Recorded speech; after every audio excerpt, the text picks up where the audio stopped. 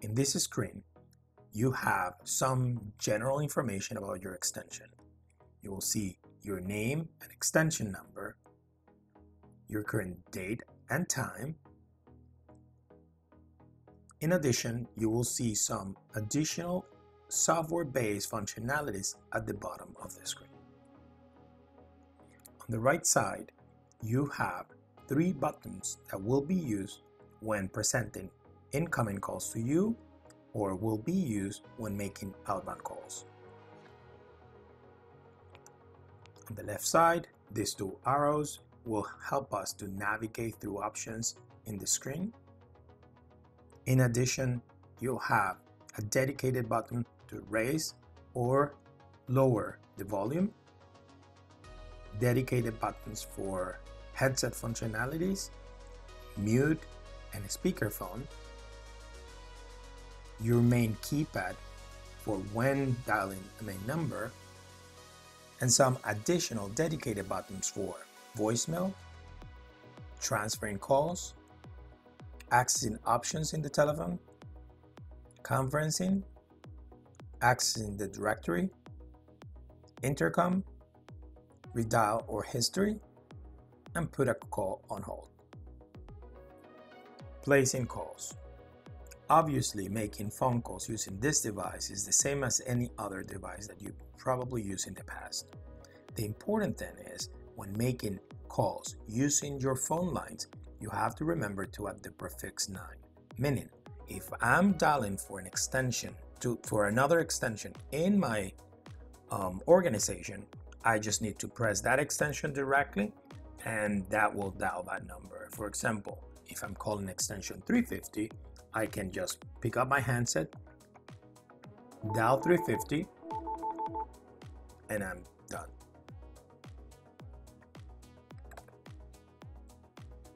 If I'm making an outbound call using my lines, I just need to press 9 and the phone number that I'm dialing.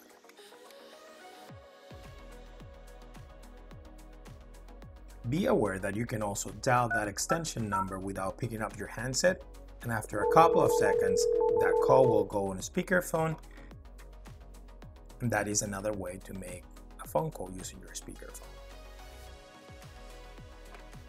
Once you are in a phone call, you will see some additional information in the screen. You will see the person that you're talking to, the extension or number of that person, as well as how long that call has been active. Answering calls. When an incoming call is presented to you, you will see a red LED blinking on the top corner of the phone. You will also see one of the lines blinking in green, with also the information of the person that is calling you. After that, you can just pick up that call. You will see additional information at the bottom of your screen with some software-based functions. For example, once you are in an active call, you can use functions like park, move, or you can just simply hang up. The phone system allows you to execute an action in multiple ways. You can pick up this call just pressing the button blinking, the answer soft-based button, or even the speakerphone. Let's go over some of the button dedicated functionalities, starting with transfer. In the Mitel Connect solution, you have 2 concepts related to transfer or conferencing. The first one, blind. The first one, blind. A blind transfer is a transfer method that you will use when transferring a call to another person without letting them know who's the caller. For example, if I take this call and I want to do a blind transfer, I will press transfer, the extension of my destination, and transfer. That call went directly to the destination extension 340 on my side without me telling that person of the caller. The other option for doing transfer is to doing it as a consultative transfer. A consultative transfer will allow me to announce the name of the person to the destination And then after that, complete that transfer if the person is available for that call. I can execute a consultative transfer doing this. I can pick up the call, press transfer, the destination extension, and press consult. When my destination pick up the call, I can mention the name of the person that is calling, and if he's or she is okay to receive that call, I can just press yes to complete that transfer, or I can press cancel and the call will be returned to me. In this case, if I want to complete the transfer, I can press yes, and that call then will be transferred to the final destination.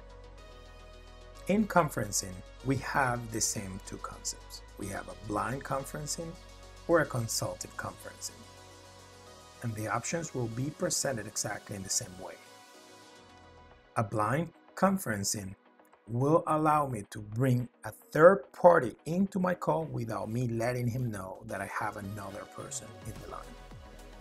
However, an option of consultative conference is also available, allowing me to disclaim to the person that I'm including in the call that I have someone already in a phone call and that I would like him or her to join us. How can you execute this? Let's see. First, let's pick up this call. If I want to have a blind conferencing, I will press conference, the extension of the person that I want to bring in, and press conference. Once that person pick up the call, the system will take those two calls, merge them in one conference call. As you can see, if I press the button presented show, it will show me the two people that I have on this particular conference call. If I want to do a consultative conference, the options are pretty much the same. I will pick up this first call. I will do conference, the extension of the person that I want to bring in, but I will press consult. That will initiate a call with my third person. I can let him know that I have already a person in a phone call and that I will like to bring him also in. And if that person agrees and is available, I can just press yes, and that will merge the call and we will have a conference call with the three of us.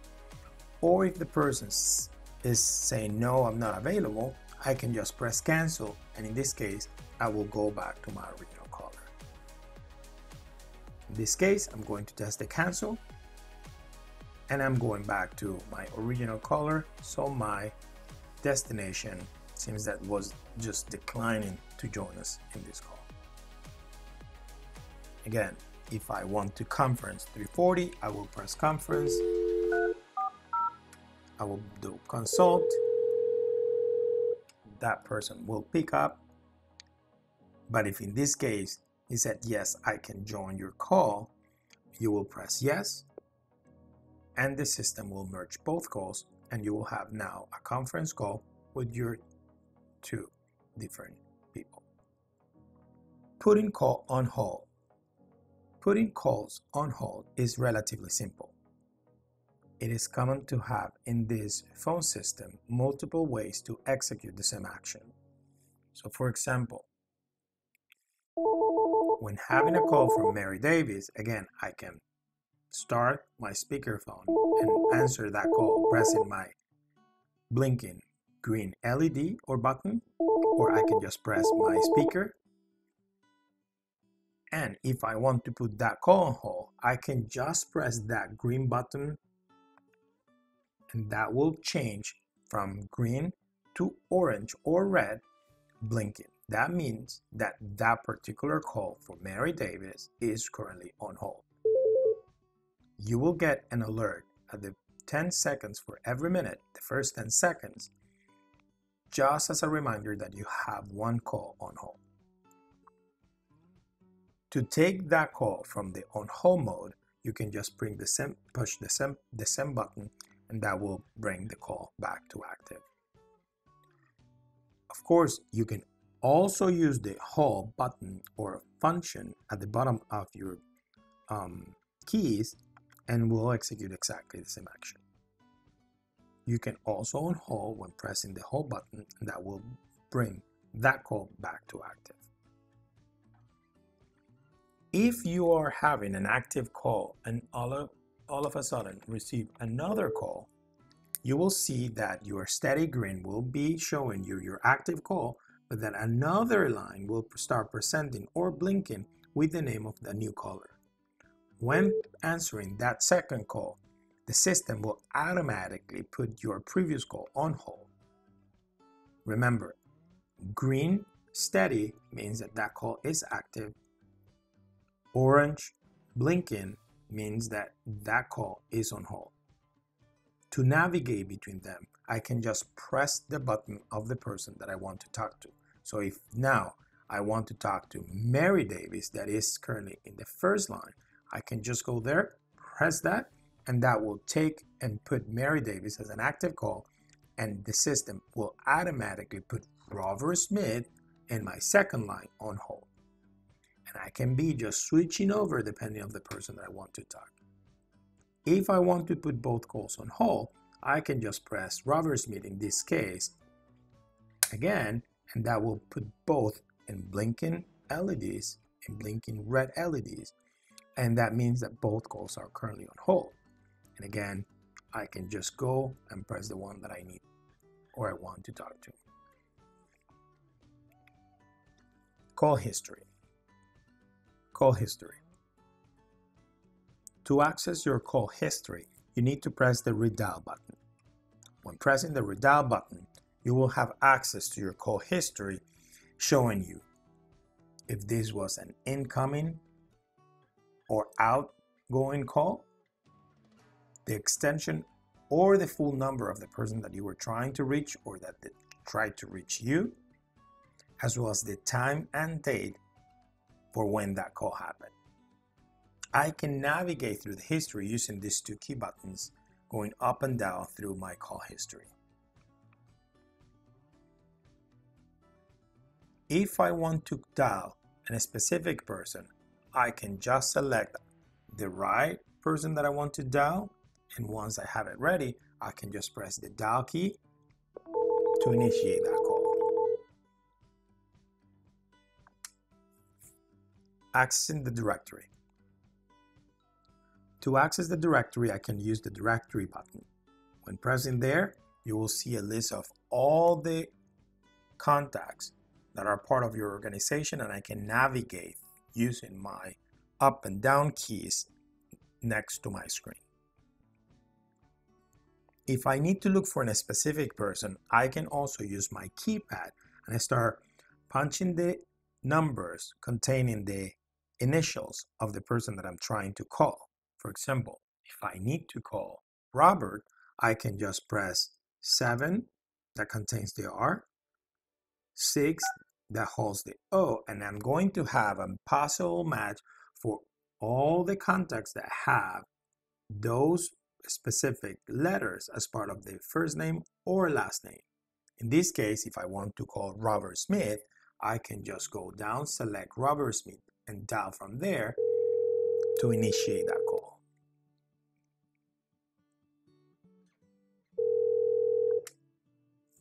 Parking calls.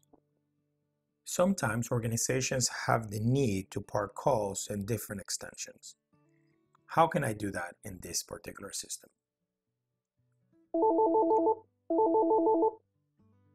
Let's imagine that I'm receiving a call from Mary Davis. When picking up the call, my soft base options are going to show me a feature of park. If I want to park this call in another person extension, let's say for example Robert Smith, I just need to press park, the extension of Robert Smith, in this case is 340, and then park. So I press park 340 and park, and that will transfer that call and park it in Robert extension. That means that at Robert desk, he will have that call on hold. If someone park a phone call on my extension, this is how it's going to look. You will see all of a sudden a call comes in on hold mode from Mary Davis. That means that someone parked Mary's call on my phone. So when I get on my desk, I can just press that button and I can start talking to Mary. Voicemail. Setting up the voicemail and accessing voicemails through the phone is just about following steps or following the instructions of the prompt. The first time that you press the voicemail button, you will need to enter your credentials. Your credentials by default are set up as 1, 2, 3, 4. And after that, the system may ask you to change those credentials, and they will also and the system will also provide you information about how to set it up properly, meaning your voicemail. So to access your voicemail, press the voicemail button. Please enter your password followed by pound. In this case, welcome to your new mailbox. You will now be asked to record your name. Please record your name at the tone. When finished, press pound. John. If your recording is correct, press pound. To review, press 1. To re-record, press John. If your recording is correct, press pound. To review, name recorded. You have no unheard messages. Main menu. To listen to your messages, press 1. To send a message, press 2. To listen to your saved. You can record and change your greeting using the additional options on the voicemail setup. Please enter your password followed by pound. You have no unheard messages. Main menu. To listen to your messages, press 1. To send a message, press 2. To listen to your saved messages, press 3. To change mailbox options, press 7. To log off, mailbox options. To record a personal greeting, press 1. To configure your, please record your greeting at the tone. When finished, press pound. Thank you for calling me. Please leave your message and I will call you back as soon as possible. If your recording is correct, press pound. To review, press 1. To re-record, press. Thank you for calling me. Please leave your message and I will call you back as soon as possible. If your recording is correct, press pound. To review, greeting enabled. Mailbox options. To record a personal greeting. And that is how you can just record your personal greeting for your voicemail. The last feature we will review in this training for your phone is the state button. This is a soft bait functionality available on the right side of your screen and will allow you to change your phone from available to out of the office. The most important difference between this status is that you can handle specific preference for call flow based on your status. For example, in available, I can have my phone ringing 3 or 4 times and after that going to voicemail. But if I go to state and select out of the office and OK, that will set up call handling mode as out of the office, and my preference for handling calls at that moment may be different, meaning that if I'm out of the office, instead ringing my phone, calls may go directly to voicemail right away. One of the things that I have to remember if using this out of the office option is that the following day when I'm back, I have to remember to go to state and go back to my options and put my phone as available to make sure that I receive calls again.